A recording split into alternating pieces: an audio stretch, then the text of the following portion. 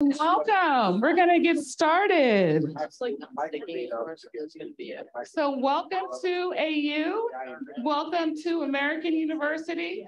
Both those of you that are here in person and the faculty that we have here online. So excited to welcome you to our community. So to get started, I'm Monica Jackson. I'm Deputy Provost and Dean of Faculty here.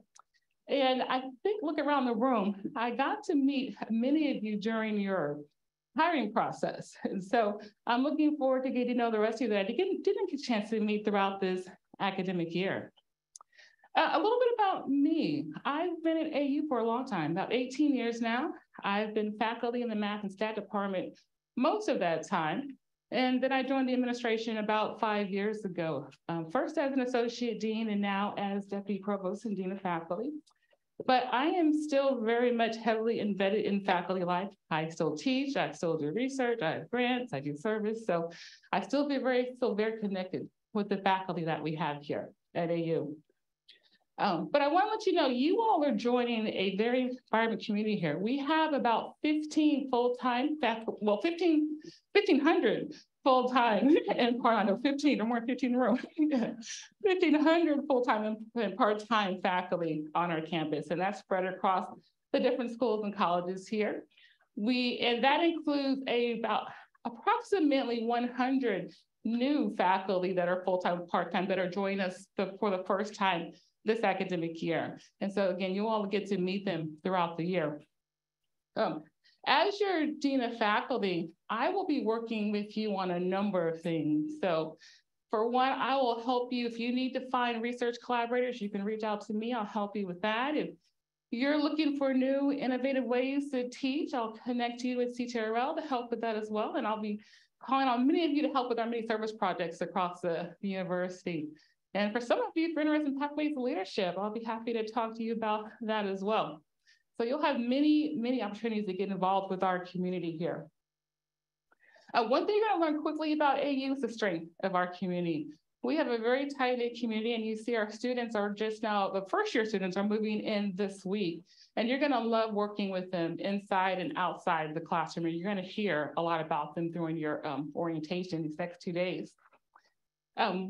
You're also going to hear about our Inclusive Excellence Plan. We have a very strong Inclusive Excellence Plan, which is the core of American University. And it's aimed at fostering a supportive and inclusive environment for all on our campus. In all of your schools and colleges, you have DEI officers that are going to assist you with our university goals. But something you may not know is that AU is a recipient of a $1 million NSF Advance Grant.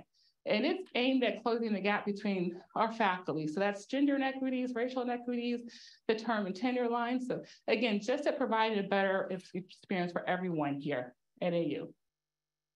So while you're here, these next 2 days, you're gonna find many resources here. So this event right now is being sponsored by the Center for Teaching, Research, and Learning. You're gonna interact with them quite a bit.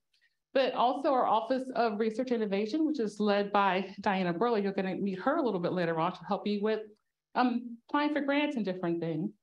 But many offices across the campus are going to be speaking to you about their opportunities. But to start, as I mentioned, we are a tight-knit community, and to get ready with our community building, I wanted to talk to you all a little bit about each of the schools and colleges that you're joining. And when I do that, if you all can just raise your hand so your colleagues can get to know you, and that's for you all online as well, if you can do the same. And we used to do this in person pre-COVID with everyone, but with hybrid, I know it's a little bit difficult, but I want to see if I connect as many of you as possible. So to start, let's start with the College of Arts and Sciences, CAS. That is my home unit. Anyone here from CAS? That's our largest. We should have quite a few here from College of Arts and Sciences, including online. That's our largest unit. About half of our faculty are in the College of Arts and Sciences, and we have 20 departments, over 150 majors, certificates, minors, and graduate programs. And that's our arts, humanities, sciences, and social sciences. What about the School of International Services, SIS? Anyone in the room or online? Quite a few there. We have about 120 full-time faculty in the School of International Service, about 20 programs. And this year is an exciting year for them. They newly formed departments this year. And so they'll be unrolling that out for the campus community this year. What about COGOT? That's our School of Business. So quite a few COGOT faculty that are here. They have degree programs in business administration, finance, econ, name a few, and their top rankings for many of their programs. And a little known fact, they are one of the oldest accredited business programs in this area. Washington College of Law. For anyone online in Washington College, we have about 4 new faculty at Washington College of Law that are joining. We have 1 or 2 online, 3. Their specialty programs are constantly ranked in the top tier in the U.S. News and World Report, especially their clinical international law programs. And they are located just off the main campus near Tinley Metro Center, if you haven't seen their location. What about this SBA, School of Public Affairs? Yes, our provost. They are ranked in the top 10, right, Vicky? Top 10, you know. So we're very proud of that ranking. And they have over 1,600 students in these programs, and they have degree programs in justice and law, data science, and political science, to name a few. School of Communications. We have a couple there, including we have a new dean here as far as the School of Communications as well. I'm sorry, no, I'm sorry, that's the way it's not school. We have I don't know, it was our new dean? Yeah, she probably wouldn't be part of this, yeah, there. But their programs include game design, communications, and media arts, to name a few. And they have quite a few notable alum and faculty. For one, Russell Williams, who just retired recently, he won 2 Oscars for his work in Glory and Dances with Wolves. And Juliana Rancic is also an alumni of the School of Communications. What about our library faculty? Yeah, small but mighty, our library. They have about 20 faculty there.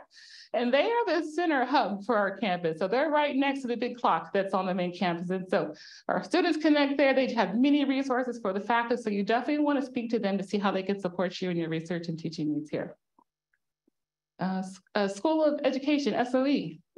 Yeah, we have a few there. We're good. I bet all of you. So we have graduate programs there, elementary ed, special ed, and education policy, leadership and policy, to name a few. And they have an exciting program where they've been partnering with the Urban Teachers Program. So they have quite a few probably faculty that are on, they're not actually here, they're in Texas, I believe, for the most part, that are partnering with us. And so you won't ever see them on campus, but they're connecting with us virtually. And they have a new acting and coaching that's joining us this year as well. Okay, so I think I've helped everyone. So that's just a little bit about AU. And again, you'll be meeting with myself and our provost throughout the year so we can connect a little bit better. But for now, I'm going to turn it over to our next speaker, which is our acting provost and chief academic officer, Vicky Wilkins. So Vicky has a PhD in political science from the University of Missouri. But before her current position, she was the dean of the School of Public Administration, School of Public Affairs for 5 years. So she's very instrumental in leading that new ranking that they have in the top 10. Before that, she served as associate dean for 4 years in the same school. She's a fellow of the National Academy of Public Administration and is a very distinguished scholar. So please join me in welcoming your provost, Vicky Wilkins. Thank you, Monica, and thank you for your organization of this event and for the help of CTRL and everyone that's making today happen for all of you. I'm excited to be here to greet you and appreciate that introduction. I am also a professor in the Department of Public Administration and Policy, and I, like Monica, have not given up my faculty hat. Somebody recently said to me, put on your academic hat. And I said, that's the only hat I have. So I don't know what they were thinking, but I truly am glad to be here and think of my role as #1 cheerleader, supporter, helper, community builder for all of you. I think our faculty are part of what makes this university so amazing. And you combine that with our outstanding students, and what you have here is a really special community. So welcome to that. I know that it's a time of choice and people are making lots of choices about academia and where they go. And I just want to thank you for choosing to join us. We're very humbled and grateful to have you with us today and look forward to watching you contribute to the lives of our students and to our community overall in the time to come. I want to hit on a few things about where we are planning-wise at the university, what's been going on here. I'm not sure if your time of looking at the university involved a review of our strategic plan. maybe not. But I just want to hit on a few things. We are in an accelerator phase of that plan.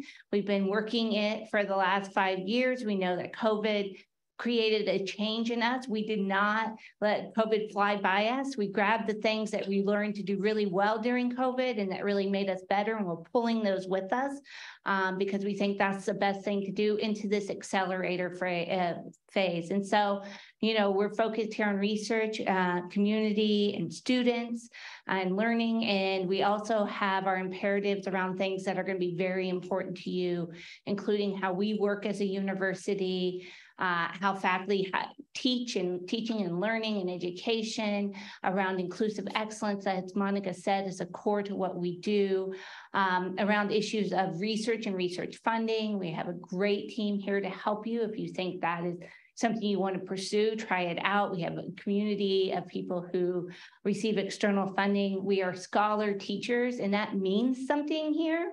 A lot of places might claim that tag or have it somewhere on their website. For us, it's the very identity of our faculty. They take very seriously that role of being both a scholar, but bringing that into the classroom and sharing it with our outstanding students. They also find great opportunities to work and research and be part of our students. And we also are committed to being part of the DC community. We're set up here in the Northwest. We're very unique in that we have this beautiful campus in this pristine setting, National Arboretum. We all get to enjoy it, but that doesn't release us from our responsibility to being a part of the DC community and making sure that we're not watching from a distance, but that we're involved in the lives of those of us, all of us who live in DC, all parts of DC, and making it a better place for us. I also want to hit on the fact that, as I said, we have excellence in our faculty. You see that not only in the outstanding teaching, but in the research. Last year, we hit an amazing goal of $51 million in research external funding, which is a great thing. And we also, though, are committed to not only research that brings funding into us, but research that goes out and has impact. And that can include the impact in having non-academic audiences read your work and understand it and bringing that conversation to them, but also in how we can impact policy and where we can be part of those conversations in those rooms where people are meeting and making decisions that need our research, need our scholarship to drive them forward. So that is a very important part to us. I hope as a member of the faculty here, you will choose to get involved in our shared governance plan, our faculty senate. Know many of the folks on faculty senate, very close member, friend with the chair. It's a great place to get involved. They need you and you will enjoy them. So please look out for opportunities to get involved with our faculty senate. I also want to let you know about some new things that you'll see having Monica and I doing work this year. First, we have some new leaders on campus. 2 are in the room. We have co-acting deans in the School of Education. We have Rodney Hobson, who is brand new to us here as one of those co-acting deans, along with Corbin Campbell. And then we have Bridget Trajan, who's with us, who is our dean of undergraduate, it's a long title, undergraduate education and services. I'm good, yes. But we have interim deans also in the School of Communication and in the School of Public Affairs. And I have to tell you, they are both long-standing members of this community. They bleed blue and red for sure. And so you'll want to make sure to be involved with them, along with the entire amazing leadership team. If you're coming in to us as a term faculty member, it's an exciting year as we implement our new category of continuing appointment. This has been a process of faculty involvement over the last year, maybe 18 months, and Monica's led this amazing effort to bring us to this place where we're implementing continuing appointments. We're still making sure we let people know about the opportunities for experiential education here, what we're doing there. Lifelong learning is a focus. Student thriving, not only is it part of our planning and what we do every day and how we think about it, we are building a huge student thriving center on campus. It's one of the few capital projects we have going on in this campaign, and it's going to be Mary Graydon and kind of back. If you don't know that yet, you will soon. And really a place of wellness campus and a place for our students to enjoy on so many levels their college experience. So lots of great things going on. You're going to have chances to meet with Monica and I over the next year. I hope you'll take advantage of them. I do look forward to getting to know you. Last week, we sent out a pre-fall message. It's one of the longer emails you ever get, and I'm sorry about that, but it is 5 meetings in 1 email, so that's good. But there's a great email, lots and lots of great information in there. Please look for it. It came out under my name, and it will get you ready for entering the classroom in the fall and what's going on, let you know about a lot of great resources. And then I want to invite you personally to the Fall Faculty Welcome. It's going to be back in this room on September 5th at 3:30 to 5. It's a great time on campus. We'll have a slideshow of all of you. You want to be here, meet the faculty, come together. It's a really nice way to kick off the fall and get things started.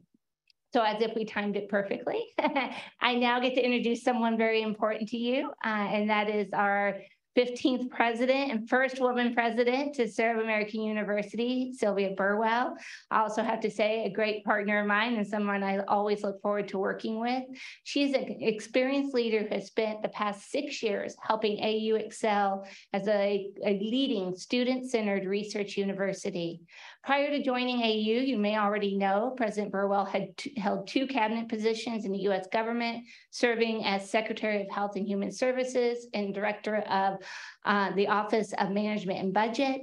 She also held leadership positions in 2 of the largest foundations in the world, the Bill and Melinda Gates Foundation and the Walmart Foundation. Again, she's a great partner to our work and to the work of our faculty and everyone on campus. I'm so happy to be able to introduce you to her this morning. So please join me in welcoming President Sylvia Burwell.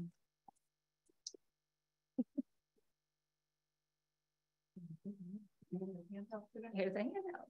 Perfect. Thanks so much, Vicky. Vicky, thank you for your introduction and also thank you for your leadership. You've not only led SBA to the top 10 in the nation again and again, which actually I just told those were 2 parents out there touring with their daughters, and I did mention that. And of course, SIS, because we're in the building. You also are now leading our academic work with vision and vigor in terms of that. So glad. And Monica, also want to thank you for your leadership in your role with our faculty, as well as your role with inclusive excellence, including your efforts to increase equity in our faculty as part of the AU Advance Grant from NSF. Your impact is felt in so many ways, and want to recognize that and make sure our new faculty know they'll know you in one form, but also in terms of your academic work and the work on our inclusive excellence. I want to thank Anna and our whole CTRL team for putting this together. Thank you. I would just say I'm so happy we're in rounds. It's so much better than like the rows. So thank you for that. And to all of you all for joining us today in orientation. For those of you online, hello. I'm not sure where the cameras are. There's the camera. Welcome. And for those of you in the room, we're so glad that you're here today for orientation. And we're so glad to welcome you to American University, because you're coming to us at an exciting time. And while it is a time of transition, I'm sure some of you may have heard, this is my last academic year. I have said, and you probably have read this or seen this, that I believe this will be our best year yet. And I'm really looking forward to working with you all to accelerate our momentum and the momentum that this university has. And as I was thinking about this, as an example of that momentum, I actually wanted to share breaking news, because what I thought was better than me telling you about who we are, actually give you an example of who you are. And actually, when I go back to my office, I am going to hit the button on an announcement to the entire community. And it's an announcement that is about all the concepts that I was going to talk about here in terms of who we are. One is community, which is why I like the rounds. That's just everything about community. Inclusive excellence, the importance of scholarship, the importance of teaching and mentoring, and the importance of change making. And these are all things that I'm looking forward to you all being engaged in, involved. I'm going to be sending out an email, and I want to tell you what it is. It's about the creation of the Abdul Aziz Saeed Chair in International Peace, and conflict resolution. And it's an endowed chair that's named in memory of one of AU's most cherished scholar teachers. And it's made possible through the philanthropic support of our dedicated community. So Professor Said was not only a triple eagle, three-time alumnus. He was also a member of the School of International Service, the building that we're now in. He was part of their faculty for almost 60 years. He joined SIS when it first opened in 1957.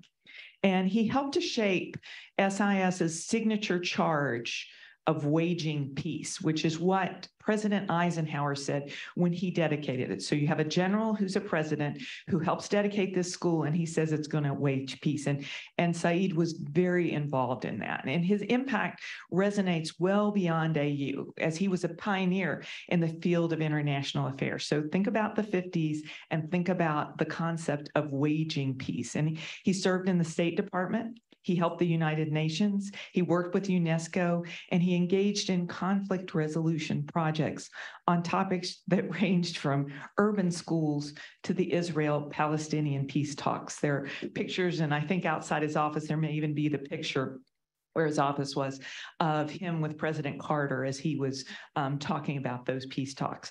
And back in the 1950s, when Jewish students were excluded from the already established organizations on our campus, Professor Said stepped in and he created Phi Epsilon Pi fraternity. And he served as its faculty and advisor for many, many years. And so now it's the Phi Ep brothers who are part of this philanthropic effort to continue Professor Said's legacy in creating the Said Chair. And that full circle, that commitment to the core values of inclusivity and community is a great example of the change-making that is at the core of this university. And in keeping with that change-making tradition, we'll name Professor Mohammed Abu-Nimr, who will serve as the inaugural Said Chair. And Professor Abu-Nimr is a professor here at SIS in International Peace and Conflict Resolution, our program here. And it was first founded by Professor Said. And he has 35 years of experience in teaching here at AU. 22 of those years he spent alongside Professor Said. So Professor Abu-Nimr has led interreligious conflict resolution training, interfaith dialogue workshops in conflict areas around the world. He's developed numerous courses that deal with peace building and conflict resolution. And he, like Professor Said, is a pioneer. And we're looking forward to the important work of this chair. And I thought this was just a great example instead of me. This is an example I think you'll remember in terms of the concepts that we're talking about. And it's just one example of the exciting things that are happening on campus. And we're going to be making more announcements actually in the coming weeks that are related to these faculty type things and our support for our faculty. And it's all part of our Changemakers for a Changing World campaign, which is a $500 million campaign. We're in our last year. And faculty support has been an important part of that. We're in the last 70 million. I like to call it our jet fuel for our ambitions, and our faculty are such an important part of that. It's also going to help us make our largest investment in student thriving that the university has known, $109 million student thriving center that works on everything from consolidating all our health issues to student engagement and gathering places. So this campaign, our exceptional leadership, and many who are part of this orientation are why we've made so much progress so far and why we're going to. And I believe that our momentum is only going to accelerate. And you all are an incredibly important part of that. And we've made a lot of progress. We've doubled our externally funded research over the past 3 years in terms of that focus on the scholarship side of our work. And that's thanks to Vice Provost Diana Burley. Is Diana coming today? No. I'm sure you all will meet her and hope that you do meet her. We were the first university to achieve carbon neutrality. She is coming. Oh, she's coming tomorrow. Tomorrow you will see Diana. You will see Diana. We were first university to achieve carbon neutrality, and we're working hard to get to zero waste by 2030. Our inclusive excellence work is another important part. That's part of why I wanted to mention Monica's work at the beginning of it. And as Vicky said in her remarks, this idea of engaging in terms of that engagement with the university, and whether that's through the faculty senate or others, these are all things that are about our momentum. The biggest reason, though, that I know that we're going to have it is you all are emblematic of where we're going, of the potential, and of our impact. New faculty members this year include Pulitzer Prize winning journalist Wesley Lowry, who will lead SOC's investigating reporting workshop, taking the reins from Chuck Lewis. Wesley has produced groundbreaking reporting and writing on race and justice. Or I'm just going to give a few examples. I would love to go through everybody in the room. I love reading what you all do, but I'll just give a few. Kyle Hackett. Is Kyle here? There you are, Kyle. Painter, whose work aims to construct ideas of identity through the subtext of staged and self-aware portrait. Kyle, welcome. Or Chelsea Wegner-Koch. Chelsea, are you in the room? Are you online? If you're online, wave. Whose research using biomarkers and stable isotopes to better understand marine ecosystems in the Arctic and the consequences of climate change. Boy, have we wanted to understand that more this summer.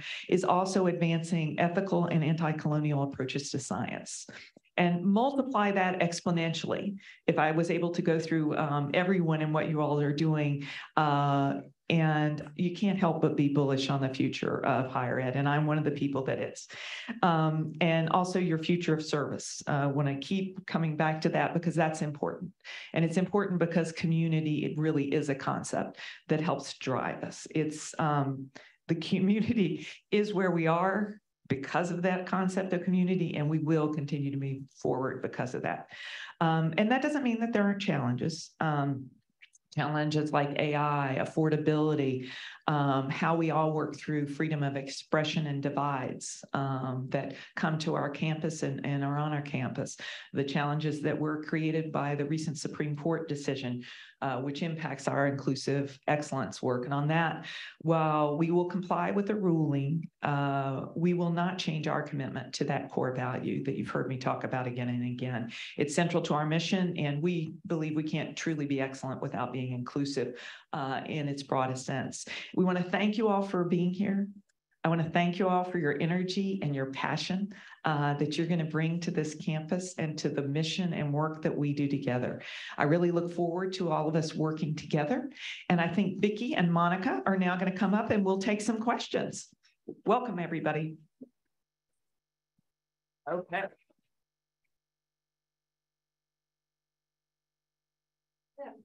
Hello, I'm just going to make a quick announcement. I'm Anna Olsen from CTRL. So I will be facilitating the Q&A along with Lindsay. And so if you're in the room, if you could please raise your hand and wait for me to walk the mic over to you and just introduce yourself with your name, your department, and maybe a short sentence about your academic field. And if you're online, you could do the same thing. You can raise your hand. Lindsay will keep an eye out and we'll call your name when it's your turn. So off we go. Any questions for our three panelists? Great. Stand. You can, yeah. I'll stand. Yourself. Yes. So my name is Susan Major. I actually grew up in Morgantown, West Virginia, home of WVU. Part of what I've reflected on, sadly lately is just the challenges that that university is going through. So I'm really curious, like, what has AU done to really differentiate yourself? Because you've moved forward in growth and higher ed is definitely experiencing some challenges. So I'd just love to know what you think that part of that secret sauce is.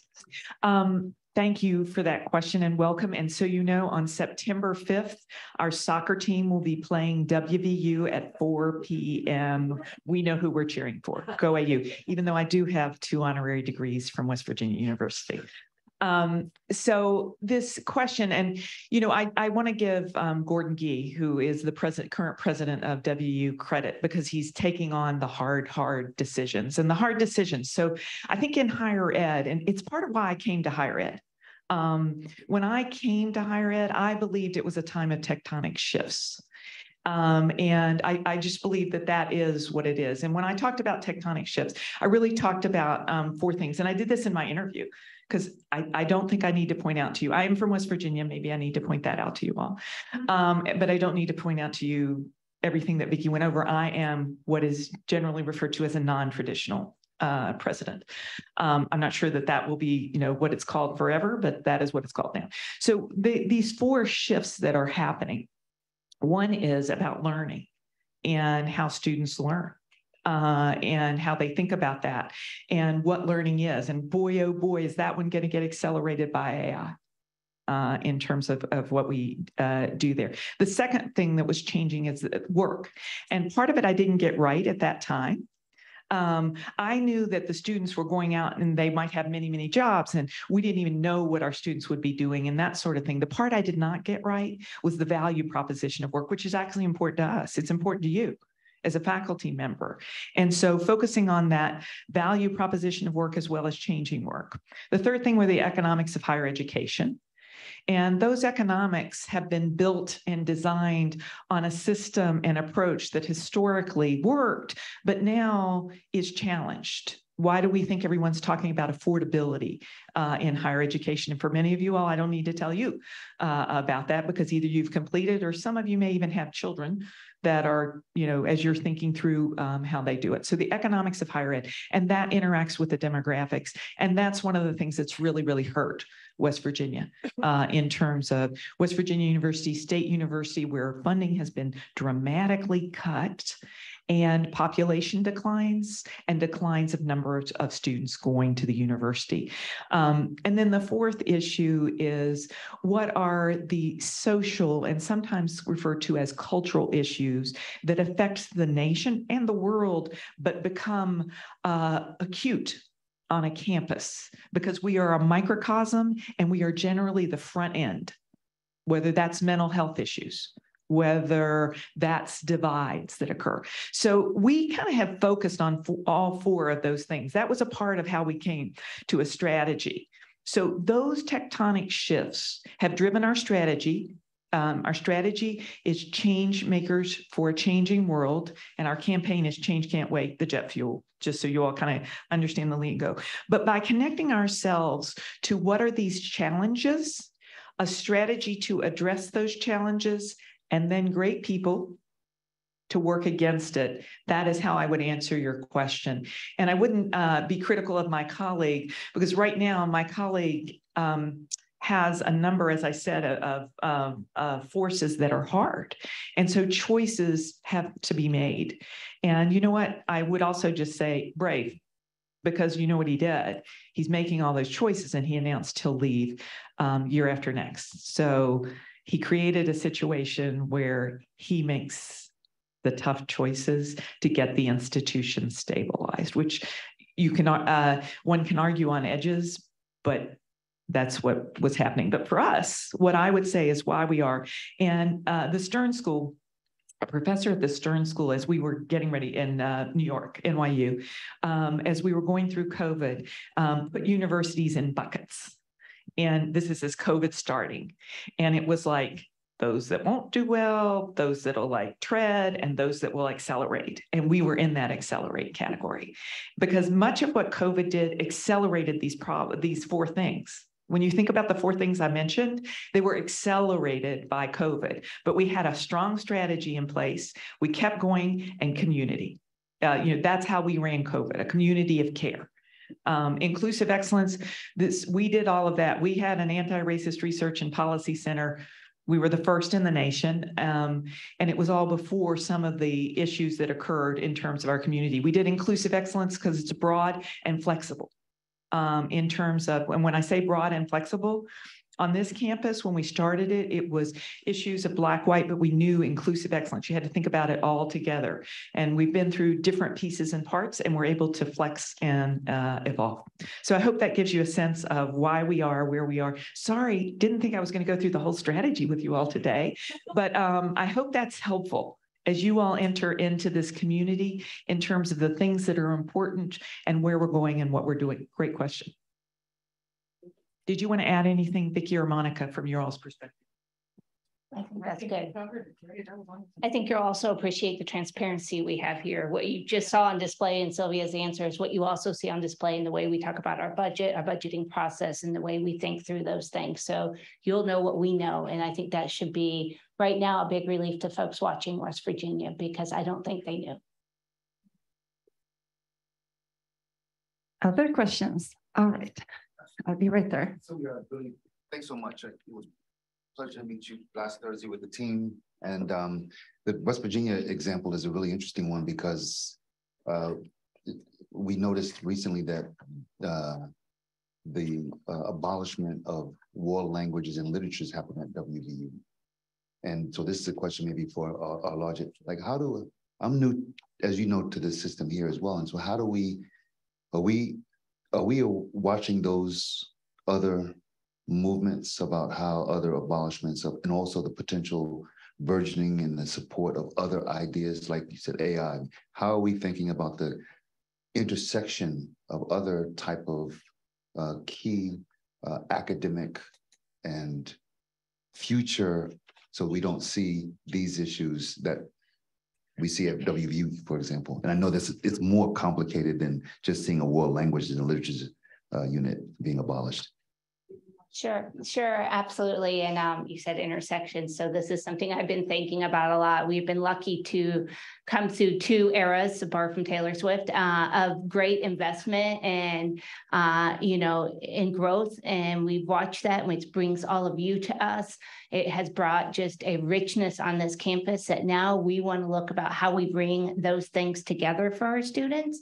Where can world languages at WVU, where could they have been part of an intersection that would have been a new horizon for students? Where could they have been part of a conversation? What could they have done with a public administration, another place very close to my heart that was decimated there? And so I think we are trying to think about those connections, those intersections where people live, where our students will learn for the future, and looking to those as places that we can grow in and be involved in. So I think that is something that it's very important to understand in the way that we think about it. And, as our president said, those new horizons, we need to be thinking about what will be the jobs and how we bring all of what we do well and our strengths here together to put that forward in our students.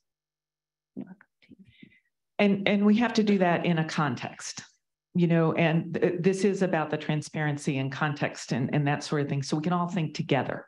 And that, when we are problem solvers together, we'll get to better solutions. And what do I mean by context? As Vicky said, we will be transparent. Retention and graduation are essential at this university. Filling the funnel, what happened to WVU, as everyone knows, the demographic cliff, and so focusing on those things together, and you all knowing that accountability and responsibility in terms of how you prevent certain things from happening. And that's where, transparency and a former OMB director, you focus on the budgets, you get ahead, you understand the levers and that sort of thing. And so I'll use it as an opportunity to mention the importance of retention and the importance of attracting our students, both graduate and undergraduate. You all are essential to that. I meet with the students and I can tell you that caring relationship with one of you is like a keeper. It's sticky. It's stickiness. It is about them feeling they belong, and they belong as a piece of community, and they belong in terms of you set off an intellectual journey for them. You care about what's happening in their lives. You help them with their all of those things are an important part of how we build an institution that can work in today's constraints and think through things like this intersectionality. And the intersectionality, interestingly, brings me back to Said in terms of that, because this place in 1957 was interdisciplinary. Like, think about that. In 1957, before many of you, most in this room, were born, it was already thinking about interdisciplinary work, intersectionality. You hear that, peace, conflict resolution. We've had people here at the School of International Service in the environment and health for years.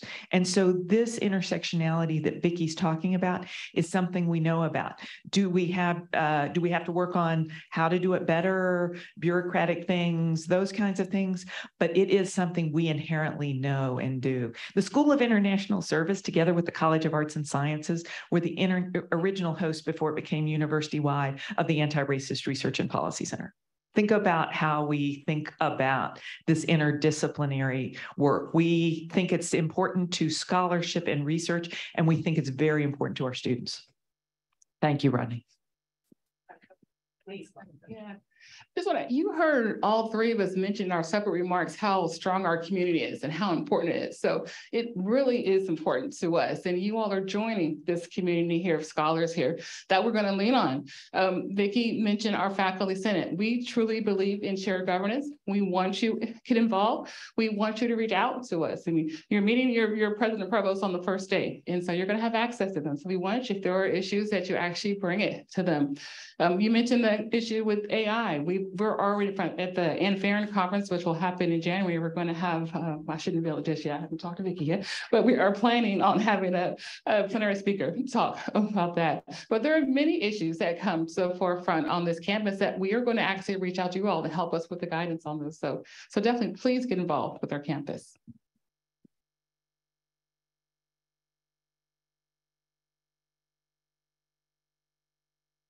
Thank you. I'm Sarah Gilchrist. I'm a new librarian, and I'm working with SIS and SPA graduate students. And you all mentioned how important community is, and a lot of the things that you've been talking about are part of the research that I've been conducting. So if we have things that we would like to connect with you, what is the best way for us to reach out to you? Like, how do you want us to connect with you? Email. You have us, you have the president at American.edu, provost at American.edu, and dean of faculty at American.edu. Just email us. Yeah. Sounds great. Yeah. Yeah. CTRL@American.edu. Yeah. Yes. I actually have a question that was pre-submitted as part of the registration form, and I think this one goes to Monica. Are there resources for first-year faculty to connect with faculty in other departments?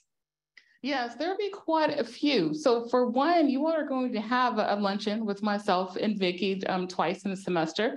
And so we'll help you with that. We also are working with your deans to form some more bonding. We're going to have another faculty social that you're going to hear about later on. I mentioned earlier, if you're looking for research collaborators, I can help you with that. You reach out to me or to Diana Burley, which you'll meet later on today in a session. And so again, it all comes back to that idea of community building that we truly believe in. So we're going to help foster that for you. And if you wanted to, I have breakfasts with faculty once a month from all the schools. So if you want to do it, let your dean know. Generally, or associate who the deans will collect that information. The deans will collect that information, because that's another place where I tend to find that faculty meet each other that don't know each other, because it's people from different schools, and we can often make great connections in terms of seeing how the work can do it. So there are a number of different places. The other thing I would just suggest is when you're participating in some of the other community-wide activities, that's where I find the water cooler nature of sharing and that sort of thing in terms of faculty making those connections.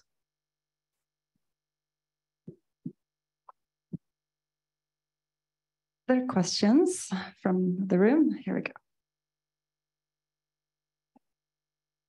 Hi, I'm Julie Anderson, and I'm also a non-traditional academic. Spent my entire career in practice in finance and international business. So I was just wondering, and I love disruption, especially when it comes to finance and business.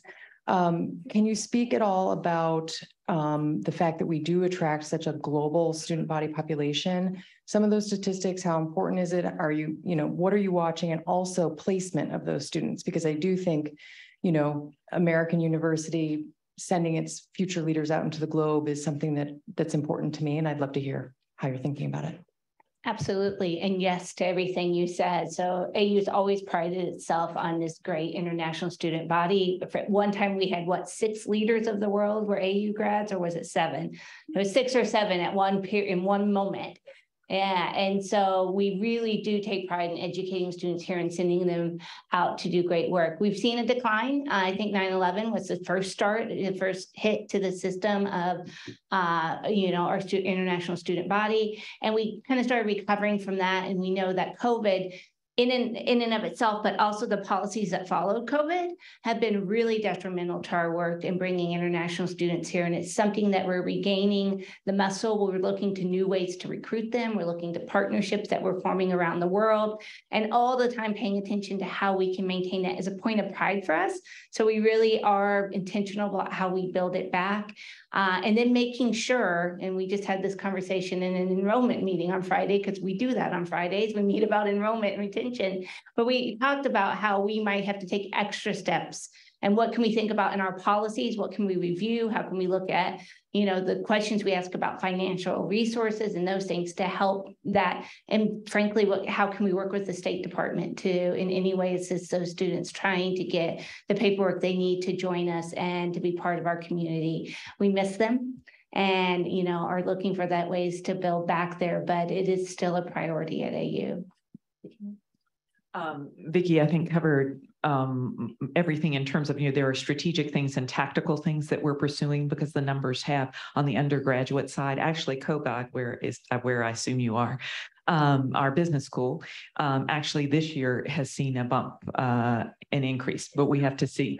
But the visas, so the visas are a problem that we're having. So there are different kinds of issues that we face, sort of external issues and internal issues that we need to do. Vicky was referencing, I had met 2 students, our international students had arrived, some of our graduate students had arrived last week, and I walk the campus, I walk to work every day. So I met 2 of our students from West Africa. And one of the things that, because I met these students from West Africa, I asked, so how's it going? What do you, and they were working on housing. And so how we think about helping our foreign students, especially those graduate students who, having been a graduate student, having studied abroad 3 different times, like, boy, oh boy, I know what it's like when you arrive and you're trying to figure it out. Everything, from like, wait, I got to have this kind of bank account to do, all that stuff. And so how we're thinking about some of that for those students. And then we have to think about filling the funnel in terms of how we attract them. So this is something very focused on in enrollment, both graduate and undergraduate, and both addressing the contextual points. I mean, we went so far as we will be in touch with the State Department because the visa thing is just, and this is one we can partner with other institutions. Like at one point it had gotten so bad that Larry Backow at Harvard and I were like, okay, we're going to go visit the State Department and see, make some suggestions for them. Because during COVID, everything was completely no visas, in terms of that time. So an important thing that we're continuing to work on, a priority, as you can hear, in terms of focused on it right now. But as you all, what you all bring and your thoughts are, welcome to us. All right, so we're almost at time. Maybe we have time for one more question. All right. Thank you. Hi, my name is Tubbs Fashola. I'm in the School of Education. I had a quick question. So AU I'm hearing about all these wonderful things that AU is doing. And I'm wondering, is communication to the outer world basically bragging? Is that a part of the fuel going forward? Because I know many other schools, if somebody drops a pin, it's on CNN. Oh my gosh, somebody dropped a pin. And I'm just wondering about the extent to which, greater, I'm not going to say better, but greater communication to the outside world is a part of the fuel. Because as we know, that's going to attract funders.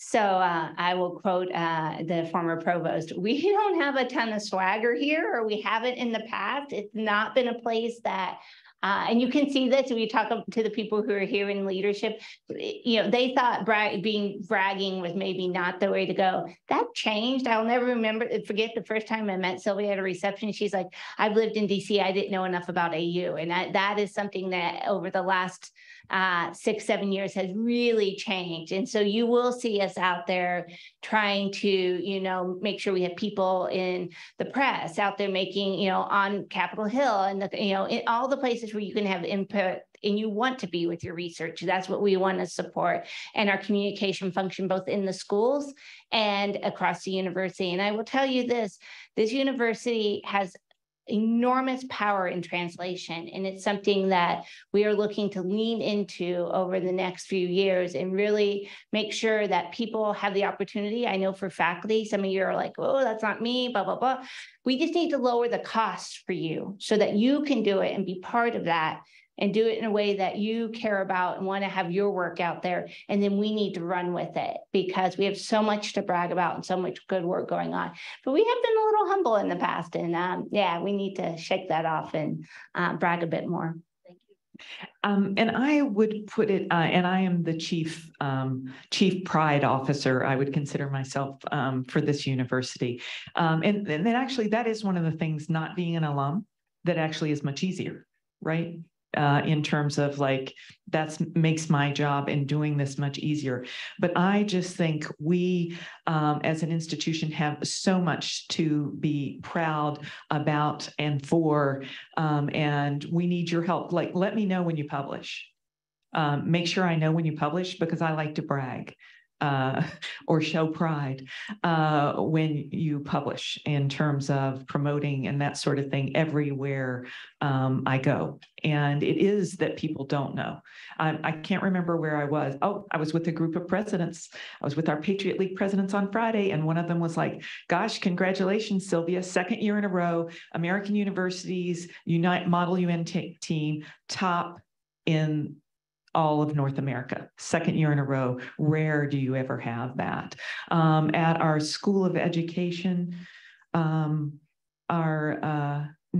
at the COGOT, we have a professor, and this is why you're going to hear when I told you more announcements and stuff, is because we are going to be celebrating these things and making sure that people know more and more. And I hope you're going to get to know your fellow faculty and the students. There is so much. We have 8 Pulitzer Prize winning students on this campus. Okay, so they were part of the Washington Post. That program that I mentioned that Lowry is now taking over is a program of journalists that our students work with the Washington Post. They are listed in the Pulitzer Prize that the Post won for their January 6th investigation work. Those are our students. If you all go last week at the look in the Washington Post, there's a Smithsonian piece. It's about the Smithsonian. It's quite disturbing.